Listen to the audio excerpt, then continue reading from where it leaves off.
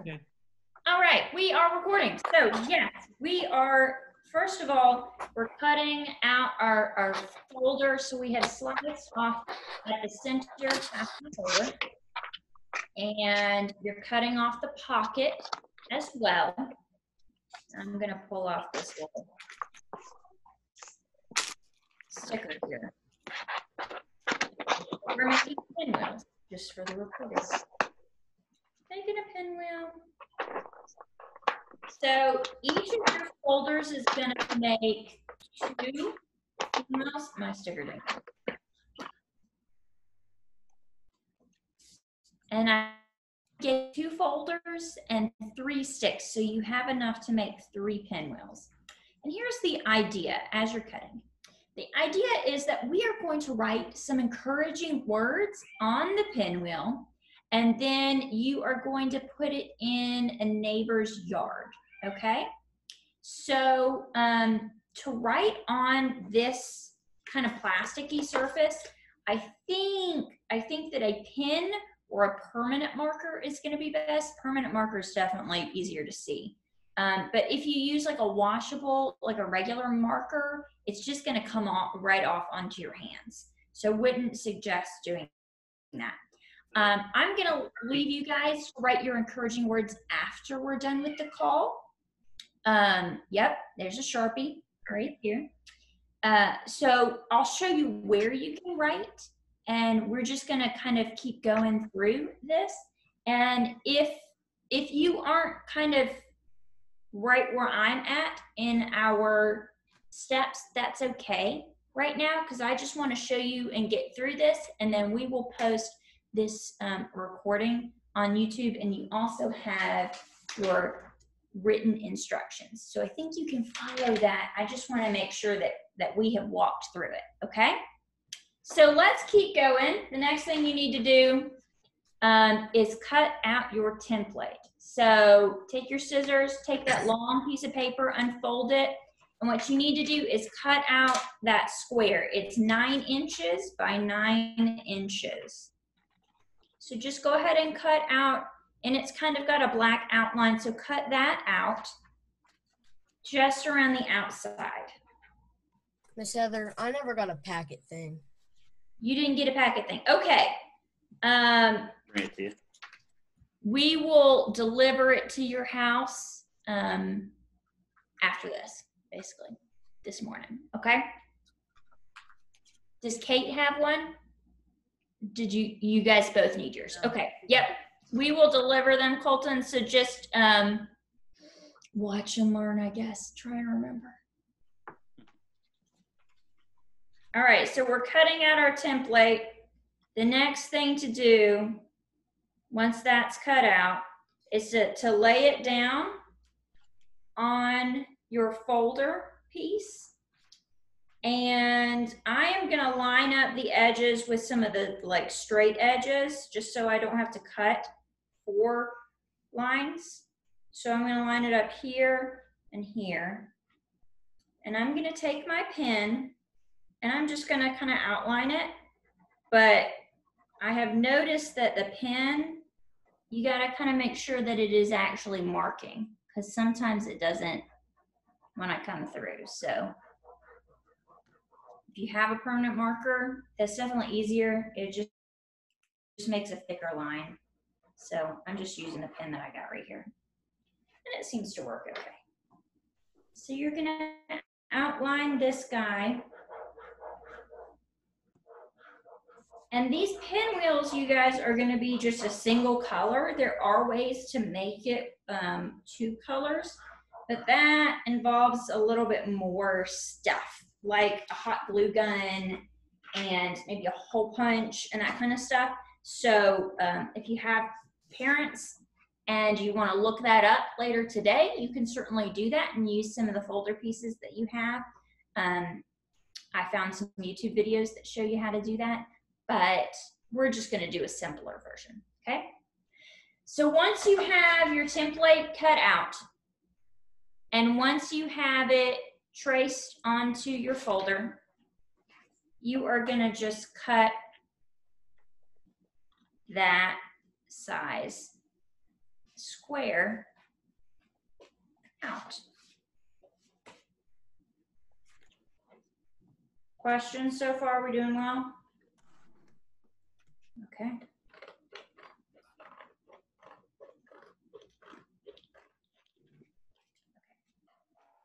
So I got mine cut out. It's mostly straight. That's not too bad. So the next thing we're gonna do, once you've got it cut out, is you are gonna line this up. Just lay your template back on top of your shape. And you are going to tape it on each side, okay? Just so it sticks together, we're gonna kind of cut through some of the lines on your template, so you wanna make sure that it's gonna stay in place.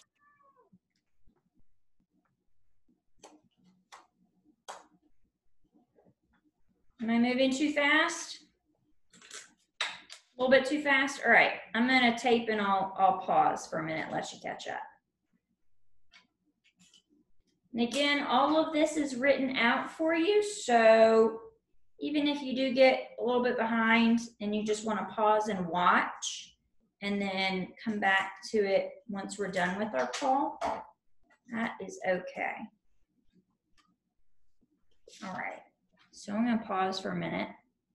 Did you guys catch it? Mine is orange. Yes, Grant? Instead of using this, can I use this big boy? No, that's not gonna work. Okay. You're not gonna get that in the ground, friend. That's crazy. It's Can I funny. tape them together? No. No. It's part of my bed, Grant. Yes, also a good reason to not. Remember how we were talking about kind words and actions, how actions are also important? Stealing from your sibling's bed, perhaps not.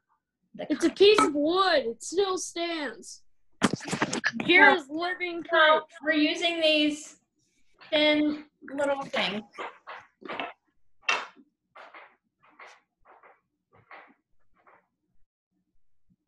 My cat is making a lot of noise. I don't know what she's doing. Oh, okay, it's fine.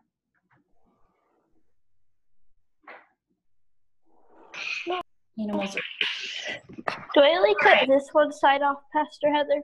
Yeah, cut that one Okay. side off. Okay.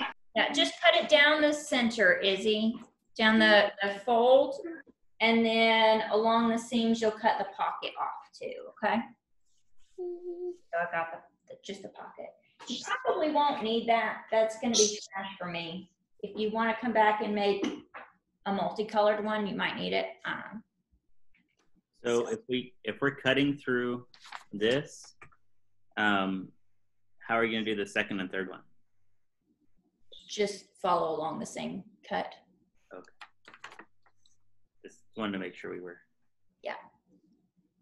So the plan is that we are going to, once you have these taped together, to cut along the black line here, which does mean, as Pastor Tim pointed out, that the next time you use this, if you're gonna make a second one, that you are gonna have to cut through where your cut is already made, which I think will be fine. It will work, but I also put the measurements on there. So, right, yeah, where Abby's pointing. Well, do we cut through to the center or just stop Great there? question. No, stop. Only cut as far as the black line goes, okay? So I wrote on here, says 5.5 inches right there. So these black lines are 5.5 inches long, and the outside is 9 inches. So you could measure it out yourself. In fact, the first time when I made mine, I just measured it out. I didn't make the template until I'd already made this. So you can do that, but it's a little bit of work to make sure your lines are straight. So I would suggest just trying to use this, and I think it'll be okay if you just cut through the lines again. Just gotta be really careful right when you're taking off your tape. Just be careful. All right, keep template, tape it down, Grant. Tape it before you cut it, buddy. Tape your white paper to the square of plastic, okay? Do that first. It'll be okay, but it'll be easier if you tape it first. All right, so yeah, if you're ready, you've got your template taped down to your colored square. Then you are gonna cut along these black lines toward this center dot, but only go as far as the black line, okay? Don't go all the way to the center. So I am gonna cut each of these. So you see, it doesn't go all the way to the center dot, it's just as far as the black line goes, okay? So from each corner, and what we're gonna do is twist one of the corners of each of these pieces in toward the center eventually. And that's gonna make this nice kind of twisty, pointy shape. And mine does spin, not perfectly, but it does spin in the wind. So hopefully, if it's windy in the right direction, it'll spin. What am I even doing? Because I already have one. Good job, Ellie. Okay, so you'll notice on your template, right, the white piece of paper, a few things that I have written out for you. It has in every kind of, let's call these triangles, shall we? They're not fully triangles, but let's call them triangles. Every triangle, there's a line where it says right here. This is going to be the part that's like the flat side, the sticky uppy part, right? So that is where you're going to want to write things. You can write before you twist it into this shape, or you can write it after it's done. I think I could still manage to write something now that it's finished. So whichever one, but again, don't use a washable marker because that is just gonna rub off onto your hands. So you're gonna want to use either a permanent marker or a pen, okay? Pens, as we found, sometimes a little bit more difficult to make them show up, so. Once we're done cutting, can we take the template off? Wait for a second. Don't take the template off just yet. Good question. Do you see the other thing that's drawn here is dots? There's a dot in one corner of the triangles, in each of the triangles, right? It's the kind of the opposite corner from where it says right here, and then there's a dot. And I just threw my tape on the floor. And there's also a dot in the center. So what you're gonna wanna do is take out one of your nails from your Ziploc bag, grab a nail. All right, and you're gonna poke it through. Make sure you're not poking your fingers, but should, with a little bit of force, go through. And poke it through your center hole. Yeah, you can twist it around a little bit. Okay. You can even go through the back of the hole and bring it forward if you want to kind of work it out. Because it's going to want to spin around that center hole. So you want to make sure that that is nice and loose. And if you need to kind of stick your scissors through there later, if it doesn't seem to be quite large enough, you can do that, okay? So we've got our center hole. Are we doing okay there? No injuries? Adam, Grant? It's hard to tell. You've got background, so I can't see what you're working on. Aiden, how you doing? Good, okay. Ellie's got her Ziploc bag.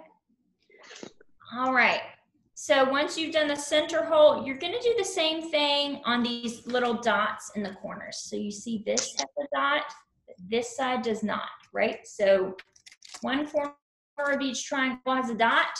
You're gonna poke a hole through that dot. And I'm just kind of folding it around the point of the nail. There we go. Making sure that I'm not gonna poke into my fingers, but maybe like poke between two fingers. Just be real careful about that. You can use, if you have like pointed scissors, might be able to use those, but I think the nail's probably gonna work better in this situation. And I'm gonna poke it kind of back through the back as well, just to flatten the hole. So you need to do all 4 of the corners that have dots on it.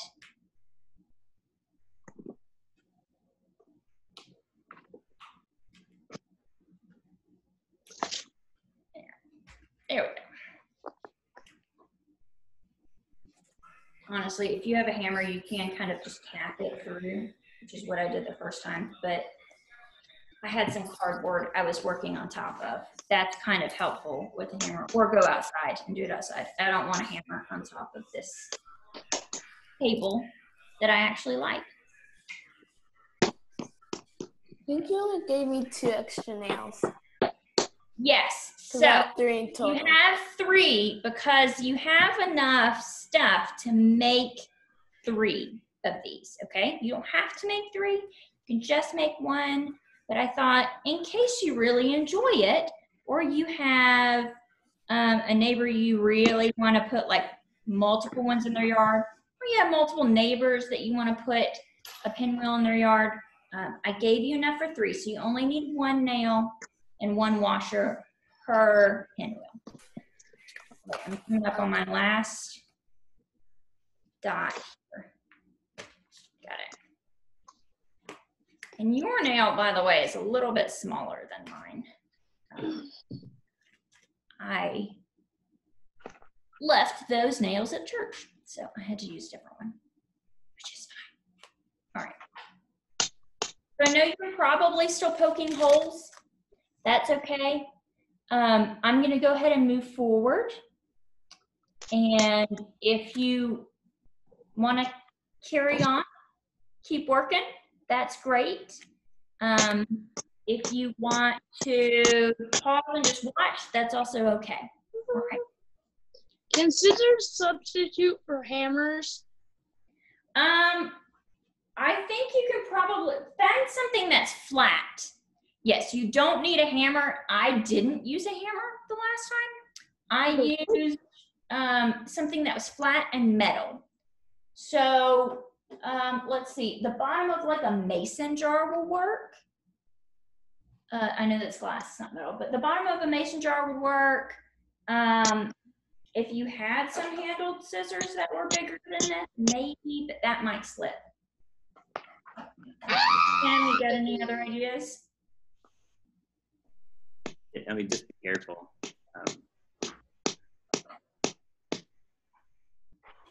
All right, so once you have poked all the holes, only once you've poked all the holes, okay? Not bleed. You will not bleed in Once the you've name poked of all the holes, go ahead and take your template off. So what I'm doing is just running my scissors underneath the piece of tape between the paper and the folder. Put your right one in. Oh, I should mute myself. Yeah, that'd be a good idea. Thank you. Not that your singing isn't lovely. It is, but. So keep running those scissors underneath and just cut the tape off here. And that means that this template is still nice and usable for next time. And you're not trying to pull the tape off of your paper. You can just add to it. That's fine. You can also probably just leave the tape on the back of your pinwheel, but you can pull it off if you're a perfectionist, like me. All right. So here comes the fun part, you guys. This is the twisty bit. Let's see. Make sure that we haven't. Yep, we haven't skipped anything. Okay, so here's the twisty bit. Are you ready? Yes, Ellie's way ahead of me. Fancy. Ellie, you've done this before.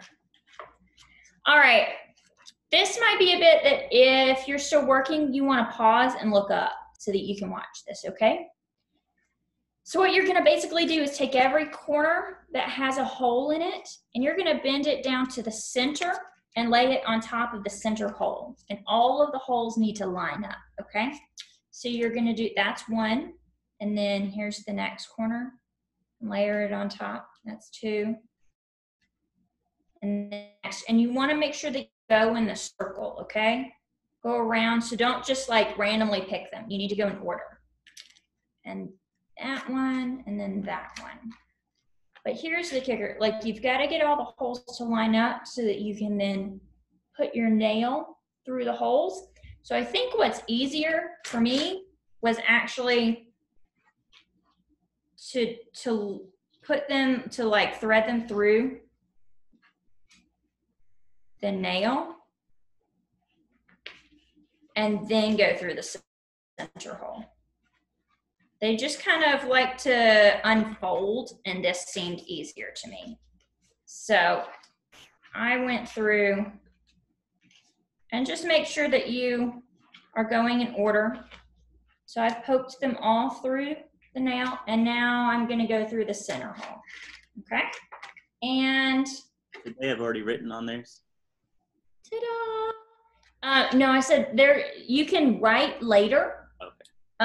So you can write once it's finished. On your instructions, I think it does tell you to write before you fold, but I'm gonna give you guys time to do that after we get off our call, okay? So you can write once it's finished, or you can write, like if you've paused and you're just watching for right now, you can write on them later.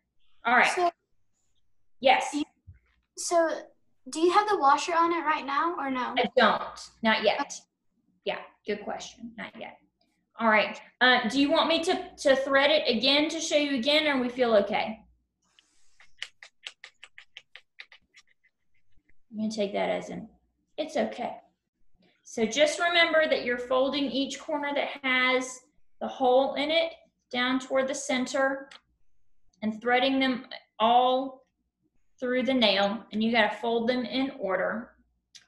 And I found it easier to kind of fold one down and thread it onto the nail, and then fold the next one down and you thread it underneath, you know, onto the nail, and you do all of the corners, and then you thread the nail through the center hole. So that makes this nice guy.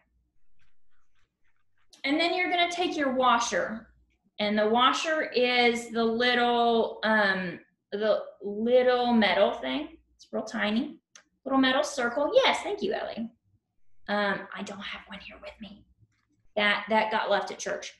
I don't have any of those. So good job, Aiden. So you're gonna thread the washer onto the nail, just onto the back there, and that's gonna keep it from bumping up against the wood quite so much. That might make it a little bit easier for it to turn, okay? So you're just gonna thread it on there, and it's not gonna be tight, it's just gonna wobble around a little bit, that's fine.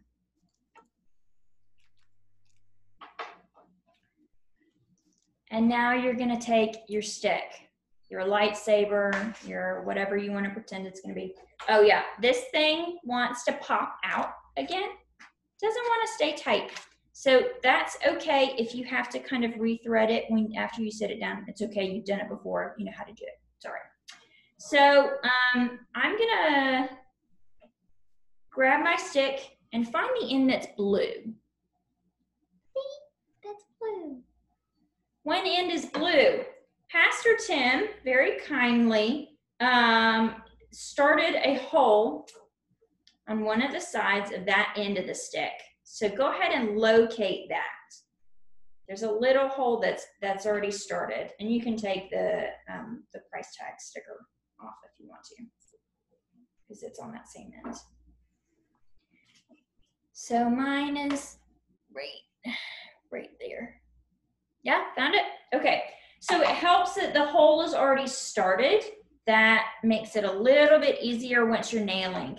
You're going to just kind of put the nail, make sure that you still got the washer on there, and pick up your pinwheel, squish it together again, and you're gonna set it into that hole, and you're gonna tap it down, and you're gonna tap it down until it's not wobbly, okay? Until it's pretty secure.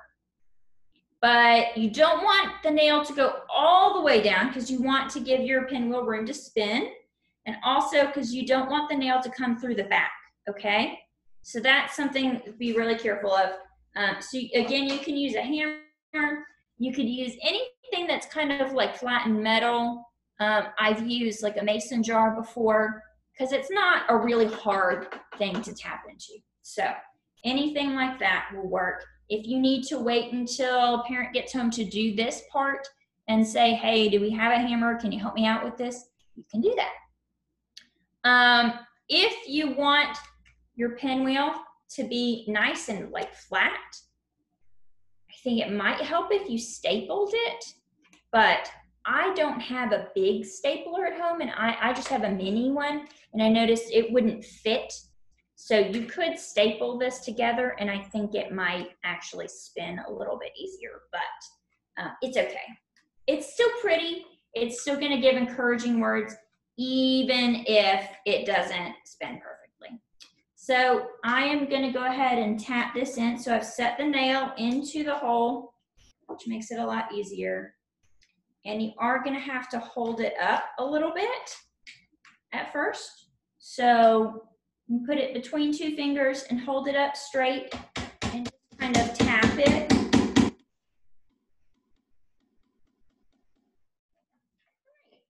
Until it's stable. It's not wobbling. See, not wobbling.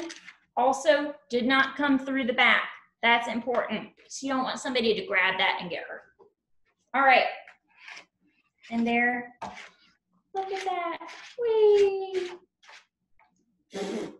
No, okay. Lovely. All right, so once you are done with your pinwheel, that's when you're going to make sure that you write on it, okay?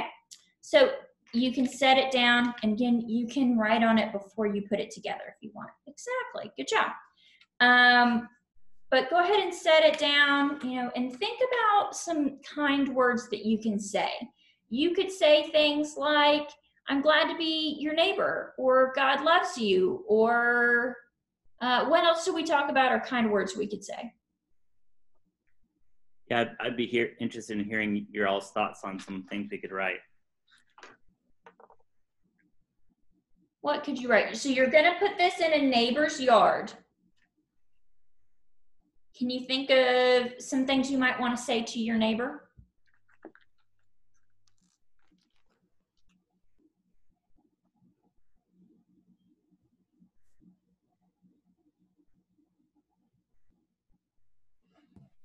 You're safe and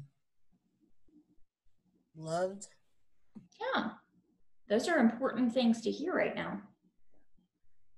We'll get through this together. I have a mug that says that. We'll get through this together is a good one. All in this together. And we know that we are, and we're so, never learned those words, but it doesn't matter. I was gonna say stay strong, but That's nice. fail. Yeah, stay strong. I like that one. Those are all good things to I'm gonna use that one. Stay strong. Stay strong. Yes, all good things to write. So you're going to write where they could see it, you know, right here on the points. And you might want to try and make an effort to write, you know, cleanly, or if you have a question about spelling, look that up before you write. What else? Oh, you might want to write, like if you have really small handwriting, because I know some of you do, you might want to try and write a little bit bigger just so they can see it. But you could write like all in here, you know. This is, I guess, a good part of writing after you've done all the flippy work, so you can kind of see exactly what's going to be visible. And you could write on these parts here. They're just a little more bubbly and probably a little harder to write on. So write your encouraging things, and then you're going to go and put them in somebody's yard. Now, this might be something that you do this afternoon before we get back on our afternoon call with lunch, or it might be something that you do later today when a parent is home. If not home with you, right? That's okay. You can wait to do that. If you know your neighbor pretty well, you might surprise them and put this in their yard. But if you don't know your neighbor all that well, so you might need to go and like knock on their door and say, hi, I'm your neighbor and I just wanted to encourage you. And can I put this in your yard? That is good too.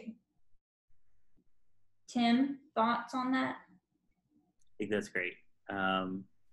So you've gone over the schedule for today, right?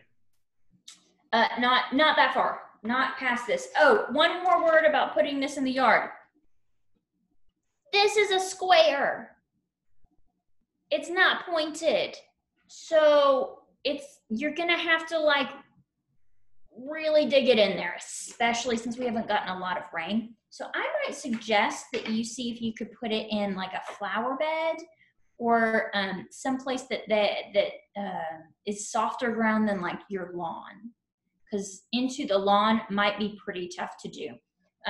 If you have a hammer and you've used a hammer, it might be good to take that with you and just kind of tap on the top of your stick here, if you can, to get it into the ground, because it might be a little bit difficult, but I think it'll be easier if you do it in like a flower bed, okay?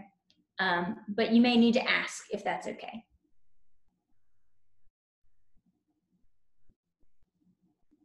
So does everybody have an idea of who you might give a pinwheel to?